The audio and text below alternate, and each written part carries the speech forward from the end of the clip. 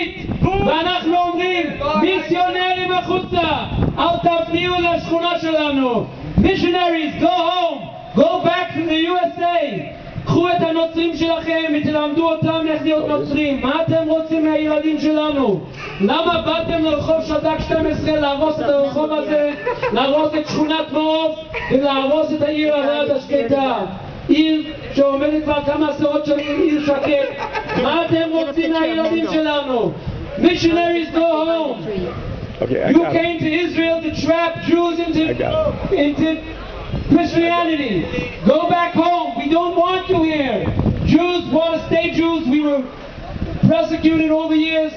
We were tortured. We were killed by the Christians many, many years. We came to Israel. We want to live here in peace, with harmony.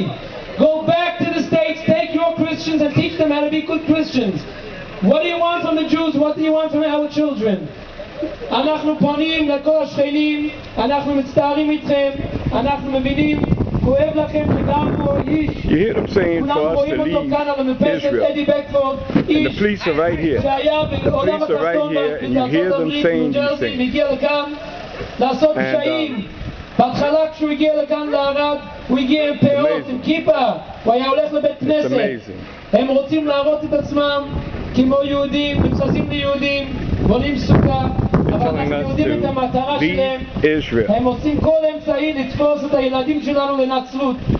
אנחנו כולנו כאן בערד יהודים, גם מי שלא שומע תורה ומצוות היהודי, הוא מאמין בהשם, הוא מאמין באלוקים שבנה אותנו, הוא ברא את העולם, הוא בחר בנו. אנחנו העם שלו, בני ישראל הם העם הנבחר. אל תפניעו לנו, אל תנסו לתפוס את הילדים שלנו לנצרות. אנחנו מתפללים וקמים לקדוש ברוך הוא שיגרש אותם ויפסיקו את המעשים הנלוזים שלהם. אמן.